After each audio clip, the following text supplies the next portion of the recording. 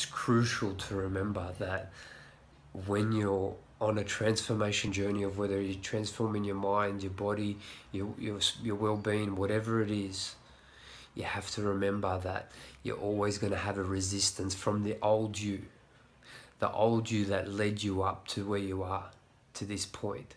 The old you that decided to, succumb to the cravings of shitty food and not training and going to sleep late and watching TV, all these things that make you where you are right at this moment.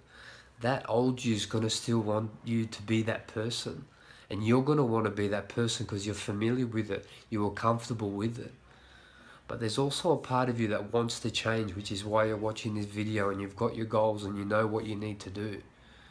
So you have to remember, when you're faced with a decision to train or to eat healthy or to meditate or to switch off the TV or whatever you need to do to get better, you have to know that in that moment you're going to get a voice saying, oh, you don't need to do that, just eat this, or just skip training, go tomorrow, you only live once, just have fun.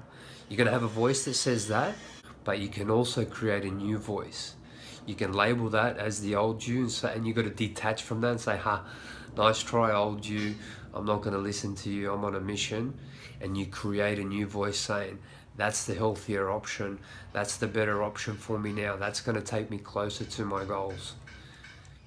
For you to achieve a goal, you have to become someone new, you have to make new choices, you have to think differently. But that just doesn't happen like that because you want to achieve a goal. That happens with repetition, repetition, repetition of enforcing new decisions, new choices, and kicking away the old you, the old way of thinking. Because if you don't do this, you're never going to change.